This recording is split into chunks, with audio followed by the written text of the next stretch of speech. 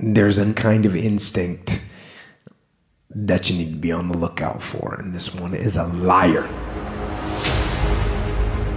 This one is a saboteur.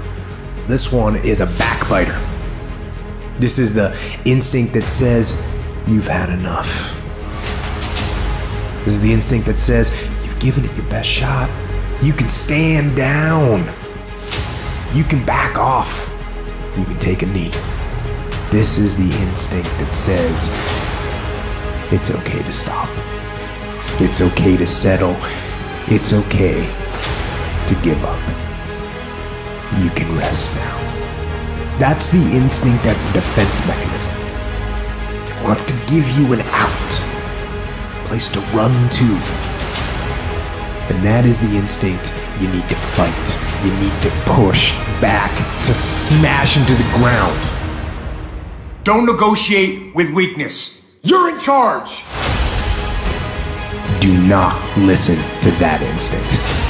That instinct is a liar and wants to bring you down. Stop for a minute and think. Have some forethought. If I do this now, what is it going to mean later?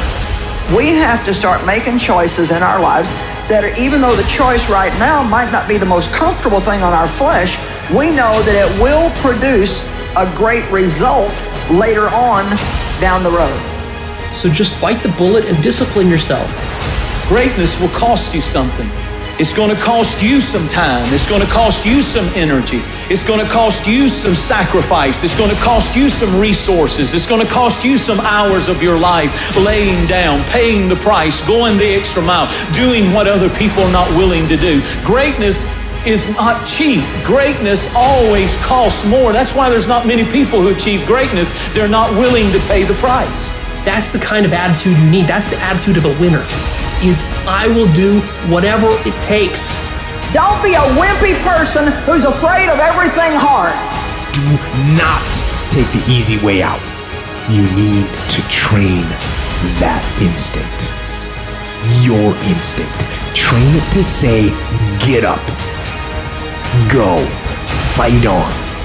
And if that is what you become, if that becomes your gut instinct, you will overcome just about anything that stands in your path.